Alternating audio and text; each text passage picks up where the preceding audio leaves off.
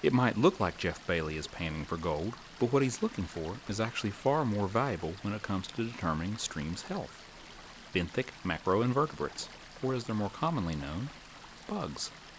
A lot of people will recognize the names mayflies, stoneflies, caddisflies, midges, crayfish.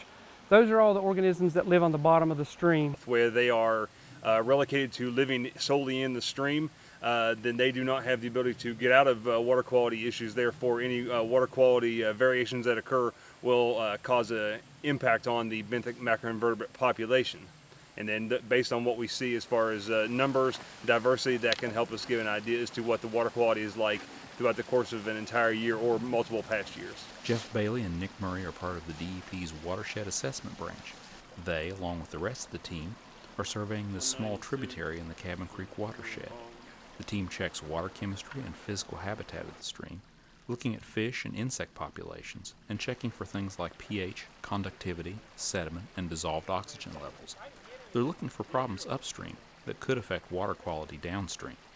All these small-headed water streams cumulatively make up what's going on downstream in the bigger stream. So if you have a lot of problems in your headwater streams, you're going to have problems downstream in the bigger rivers and streams that most people recognize as being a river that they can fish in or swim in or get water from or something like that. So it's real important to have good water quality from the start.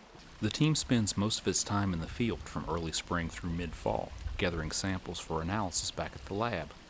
What they learn goes into a growing database of information that helps scientists track overall watershed health from year to year. We can look at different watersheds throughout the state and expect to see different invertebrate populations. And we get to a site, if we don't find such populations, then we can usually tie that back to some form of habitat disturbance or water quality related disturbance. And if a stream isn't meeting water quality standards, a cleanup plan called the Total Maximum Daily Load, or TMDL, is developed. The TMDL plan identifies the source of the pollution and develops a strategy for containing, reducing, or eliminating it. Along the Upper Kanawha watershed, I'm Mike Huff for Environment Matters.